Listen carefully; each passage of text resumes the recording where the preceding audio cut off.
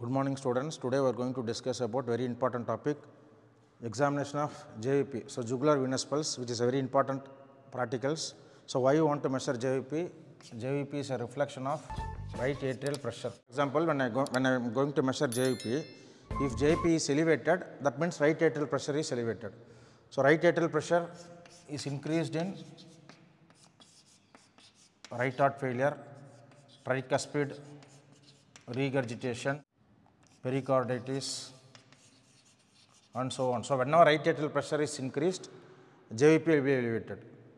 So, now I am going to discuss today how to measure that jugular venous pressure. So, this is the right atrial pressure, just concentrate. So, this is external jugular vein, this is internal jugular vein. Just concentrate, yeah, this will be the superior vena cava and you can see here the brachiocephalic vein. What I want to mention is internal jugular vein is directly continuing with right atrium, or the jugular venous pressure, it is always better to measure the pulsation in the internal jugular vein. So, whatever I measure in the internal jugular vein is a direct continuation with the right atrium. External jugular vein, you see the direction, it has to come like this and it is coming like this. So, it is having various obstructions, or it is external jugular vein is covered by various fascias, coverings. So, if they ask which jugular vein is better to measure JVP or to check whether JVP is elevated, the answer is internal jugular vein. You can see the diagram. Question: normal right atrial pressure is 0 to 5 millimeter mercury, and this right atrial pressure is reflected onto internal jugular vein.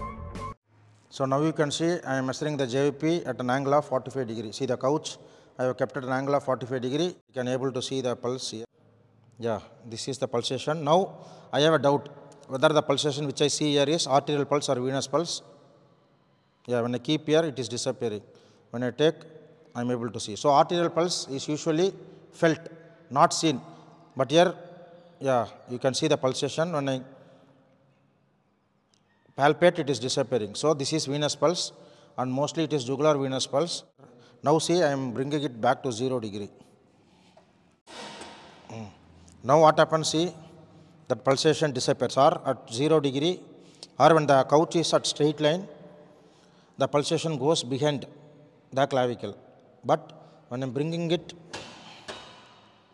yeah, at an angle of, now it is an angle of 45 degree, I can clearly see the pulsation. Right atrium, sternal angle 5 centimeter. Otherwise, the distance between the sternal angle and the right atrium is approximately 5 centimeter. So, now the final thing, the procedure, localizing the sternal angle. So, just I am see here, yeah, manubrium, yeah, the elevation. Just concentrate, yeah, this again true, manubrium, there is elevation. So, this is sternal angle which I have marked.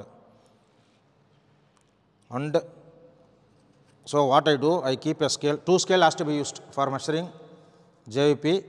From the sternal angle, I keep the scale exactly 90 degree. Imagine the venous pulse is here. Normally, I showed you then where it was actually, now it is here. So, what I will do? Yeah, now it is very easy. I will keep the horizontal scale from here. Yeah, correct. So, this is straight horizontal scale, this is straight vertical scale. Now, I have to measure this vertical distance. So, this scale is from the sternal angle at an angle of, is lying at an angle of 45 degree.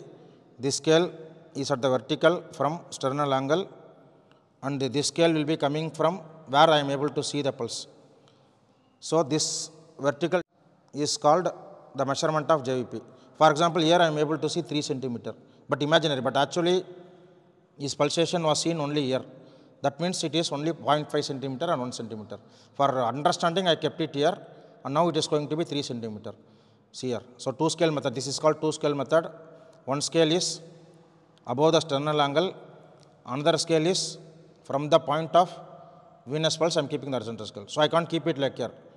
For example, if the venous pulse is here, what I will do? Yeah, the scale will come here, the distance reduces. If it is here, this is simple, see here. So, this is 0.5 centimeter, yeah, 2 centimeter. Yeah, if I keep it here, yeah, it is around 6 centimeter. Put it down, whatever centimeter I am going to measure with this scale, it is above the sternal angle. Normally, JVP will be 2 to 3 centimeter above sternal angle, plus 5 centimeter I will add. So, always whatever the distance, for example, if I have measured 3 centimeter distance means to this 3, I will add this 5 centimeter. I already told the distance between here, this 5 centimeter I have to add. Very simple. Sternal angle to right atrium is 5 centimeter. From sternal angle, this you concentrate. From sternal angle, I am using the vertical scale. See here. From the sternal angle, whatever I get, if I get 5 centimeter, it will be a 10 centimeter.